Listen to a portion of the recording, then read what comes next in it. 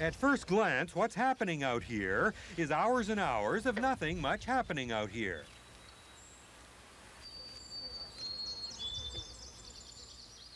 Life drifts by at a leisurely pace. But if it all looks like a lazy summer's day, look again, because something important is going on, even if it looks suspiciously like everyone's goofing off. This turtle, for starters, is furiously beavering away, appearances to the contrary, starting a family, laying her eggs. And if there are turtles lying about hard on their heels, is Ron Brooks. You can feel the eggs. You put your hand in there, they're little eggs there. She's tagged. This tag was put on in 1983, but she was originally marked in 1978, so we've been following her for 13 years.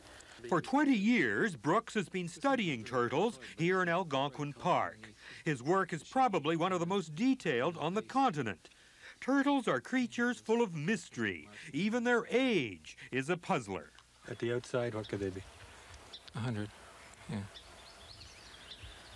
They're still fertile. Yep, that's the thing we're trying to look at. Do they change, you know, or start losing their fertility, or do they skip years as they get older? But it doesn't seem to make any difference. But turtle populations worldwide are dropping dramatically, and just guess why. People. Just plain and simple. In some Ontario lakes, turtles have fallen by 65% in the last 2 years alone.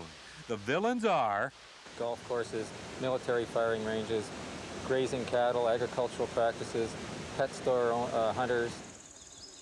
all of which are absent here in Algonquin, a laboratory in the wilderness, which lets Ron Brooks and his staff track their subjects in splendid isolation.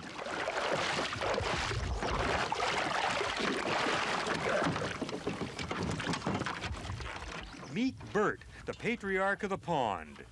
This is a male called Y11. He's originally tagged in 1975. Everybody's given him the nickname Bert, for Burt Reynolds as the handsomest turtle in the lake. Actually, underwater, he looks more like the guy from Friday the 13th, that Freddy guy. Ironically, turtles are a tough lot. They've survived since prehistoric times, coping with everything down through the eons until now. Bert and the others need isolation, apparently, away from the rest of us. Dan Bjarnason, CBC News, Algonquin Park.